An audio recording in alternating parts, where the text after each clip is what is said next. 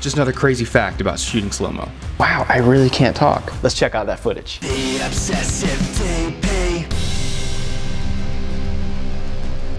So when Team Edge asked us to capture some slow motion footage with our Raptor, Hey, do you guys remember this dude? hey, I was stoked because we've had this camera since December of last year, shot a ton of commercials on it, like 35 commercials on it, but we haven't yet tested out the slow motion capabilities of it. And that's one of the biggest upgrades from their last camera line, the DSMC2 line. The DSMC2 camera line, the fastest that could go, or the slowest that could go, was 300 frames per second.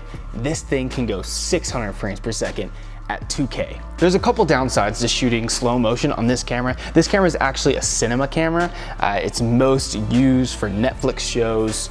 Tons of TV shows have shot with this camera, tons of movies, and that's usually what it's used for. The slow motion capability is kind of an add-on, kind of a secondary use for this camera, because if you really want to do like real slow motion, like 1,000 frames per second, you would just get a Phantom. That makes the most sense because that camera is designed for that type of shooting. This camera is first designed for cinematic shooting, mostly 23:9:8, 24 frames per second.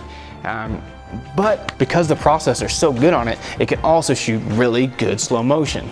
And they doubled the frame rate from the previous line, which is pretty cool because the other one was already at 300 frames per second, which is pretty good. 600 is awesome.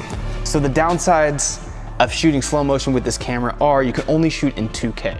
And then it goes even further. If you only shoot in 2K widescreen. So if you shoot in just normal 2K, 1920 by 1080 with this camera, I think you're stuck at 480 frames per second. But if you want to do the full 600, you not only have to shoot 2K, but you have to crop it. You have to make it widescreen so the top and the bottom aren't, the top and the bottom will be black. And that's just a processor issue. That's just, this camera can only process things so fast. So when you shorten the top and the bottom of the frame, you actually have less pixels to work with. So that's how it can get all the way up to 600 frames per second. And when you're shooting 2K with this camera, you're actually only using about this much of the sensor. So normally on a lens, right? Let's say your lens is here, you're using the full lens, right? The full sensor is being used. When you're shooting 2K, you actually have to crop the sensor down.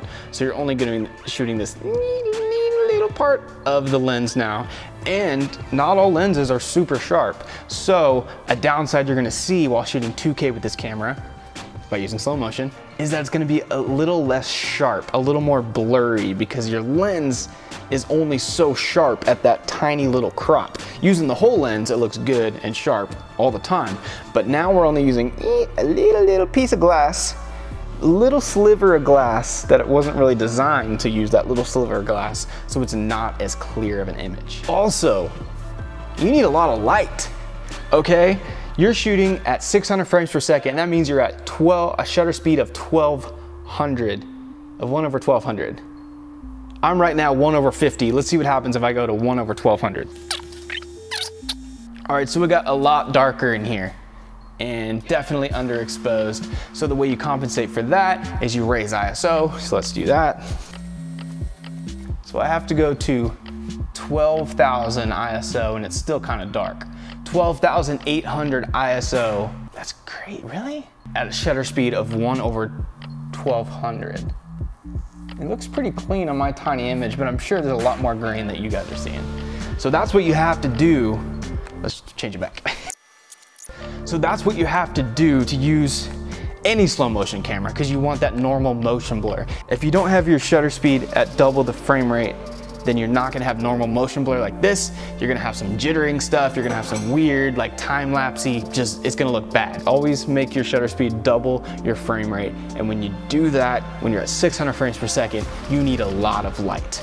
So thankfully, last year, I actually helped Team Edge build a lighting grid where we have 10 aperture 300Ds, so we're able to shoot a lot of light on our set.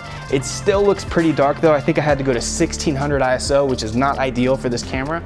So it's a little dark, but the footage still looks pretty good for what it is.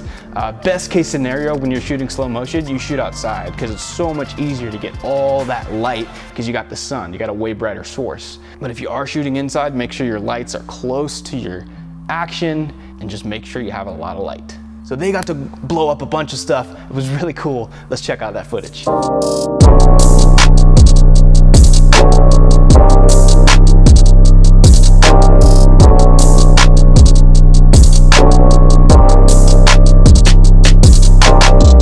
Just noticed one more crazy thing here while reviewing the footage. We recorded in these short little bursts on the day because it can eat up a lot of footage when you're shooting 600 frames per second. That's 25 times more frames per second than shooting at a normal 24 frames per second.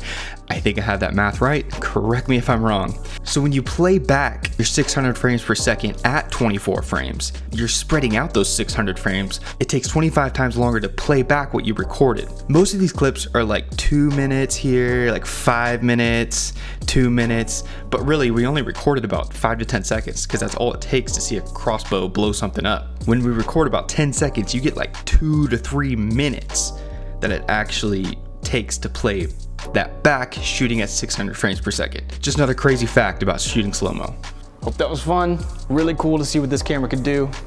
Stay obsessed.